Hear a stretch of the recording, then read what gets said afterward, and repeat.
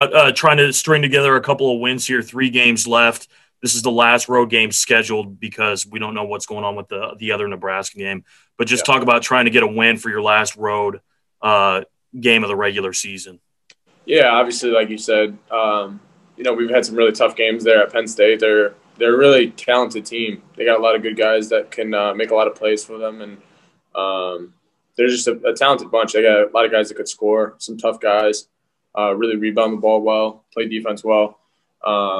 So, yeah, obviously it's a tough game. You got to go in there. Like you said, our last road game of the year, and, just got to make sure that we're sharp from the jump and making sure that we got to do what we got to do to come out with a win. You've had a week to kind of digest, but, finally being able to put the ball in the basket from 3-point range in the last game, does that kind of give you the confidence boost? Was it just simply seeing the ball go in the bucket for you to be able to get back in the swing of things for the team? Yeah, a little bit. I think so. I think, like I said, I think it was just more opportunities. I think for me, it's been really hard to get in a rhythm coming off the bench with limited minutes and shooting it 2 to 3 times a game. It's as a 3-point shooter, it's just hard to get in that rhythm because if you miss one, then it's when's my next opportunity going to come? But in that Nebraska game, I was just able to get more opportunities, more shots at the basket, and luckily I was able to knock some down. But like I said after the game, like I said it like in a joking way, like I haven't made a shot in a month, up until that point. So that's a long time to not make a basket in a game and just not be in a game. And so, it gave me some confidence just to see one finally go in and just, continue to build confidence from there. Can you talk about when you get in the swing of the offense, the importance of making 3-point shots? It sounds obvious, but the addition to you and if Jaden and other guys can consistently hit 3-point shots, what can that do for this team as we get into postseason play here? Yeah, it just adds a different element to our team that you have to worry about. Obviously, we have 2 tremendous bigs inside, ceiling always, and trying to get easy post ups.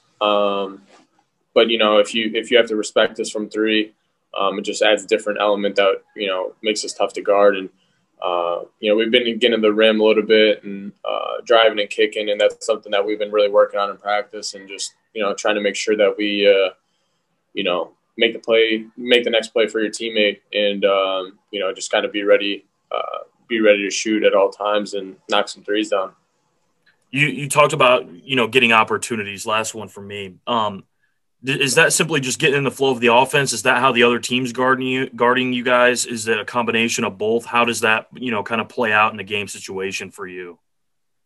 Yeah, I think it's kind of like all of the above. I think obviously the way people have been guarding me, it's a little tight, closely guarded and chasing me off screens and everything. But just being involved in the offense, I think limited, when you get in limited minutes, it's hard to come off the bench and just, be a focal part of the offense. And, I needed to get my legs back under me. I need to get in shape and everything from my absence. But yeah, the more minutes you get, Coach Payne always says, the more minutes you get, the more opportunities you get as well. So, I mean, it's bound to happen. I was just able to shoot some open threes, some ones in transition, and my teammates were able to find me in drives and kicks. And so, it's a little bit all of the above, but, just got to maintain that aggression and just be patient on the offensive end and just remain confident. Thanks, Sasha. Thank you. Brian, you got anything for Sasha? Yes, sir. Hey, Sasha. Matt made a comment a couple weeks ago that while all these games here, the rest of the regular season are important, the most important thing is that you're playing really well here in a couple weeks. I don't mean you personally. I mean the whole team. Do you see anything kind of trending behind the scenes about this team that leads you to believe you're building back up to a peak here come March or anything like that? I mean, yeah, you would like to think so. Obviously, Coach Payne keeps saying, the most important game is your next game. And it's really true here down in the stretch and when you get into March and everything. And you can't look ahead at, how we want to play or anything in the tournament or, Big Ten tournament, NCAA tournament. You just got to focus on the next game and be our best version of ourselves the next day. And, I think we've done that. I think we've had some really good practices. I think we've been really competitive with one another, getting after each other, and just making sure that we're continually get better every day. And you stack up practices like that, and you stack up games like that. I think it's going to help us in the long run. So yeah, hopefully you would like to think so, that we're trending up, and hope to keep it that way. Have you viewed your own situation in that context at all? That, hey, I'm a pretty big piece of this team, and I have to get right by March, kind of thing, or anything like that? I mean, yeah. When you sit out 17 straight days of doing really nothing, it's bound to take you out of kind of what you do, from a conditioning standpoint, a just rhythm, feel standpoint in a game.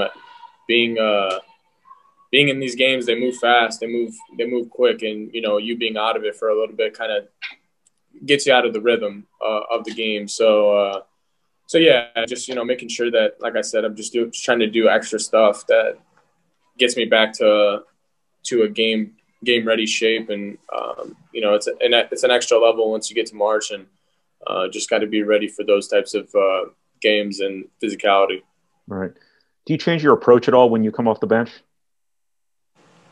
Yeah. I mean, for me, yeah, I think I do. I think if I'm coming in for shorter spurts of minutes and shorter span, I really got to make sure that within that time frame, I go 110% every single time, because I know I'm coming out eventually. So just got to make sure that, from an offensive end of the floor, just like I said, if you get limited opportunities, you got to cash in on those chances, and always being ready to shoot, cutting extra hard, just making plays for teammates that do anything that I can to steal some extra minutes here and there, and help our team win.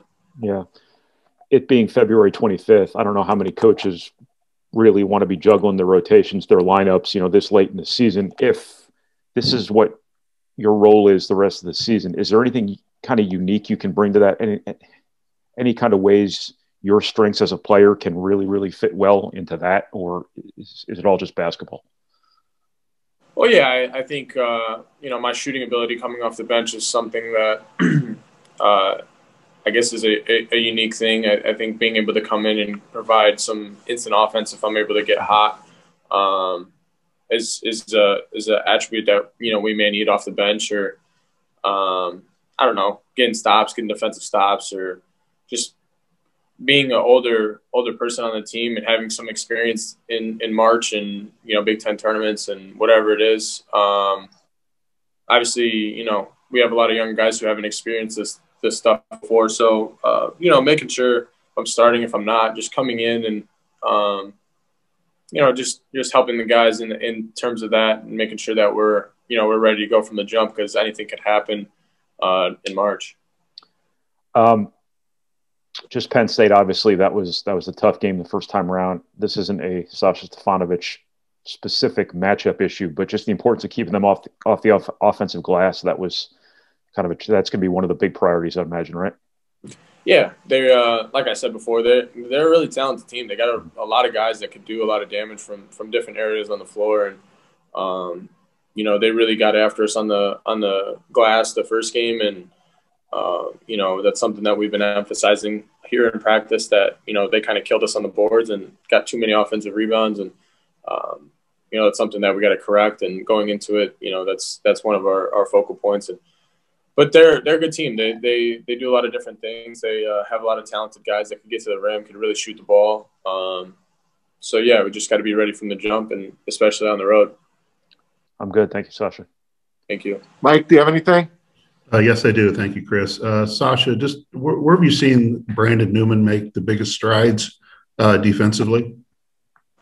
Yeah, defensively, he's been really stepping up and being big for us. I think you saw it even in the Nebraska game. I think he did such a great job on Teddy. Just limited opportunities, just always being in the stance, being ready for drives, and making sure that you can close out hard and whatever it may be. But he's been really locked in on that end of the floor, and it's really helped him kind of accelerate his offensive end of the floor too. Just being ready and just being into the game.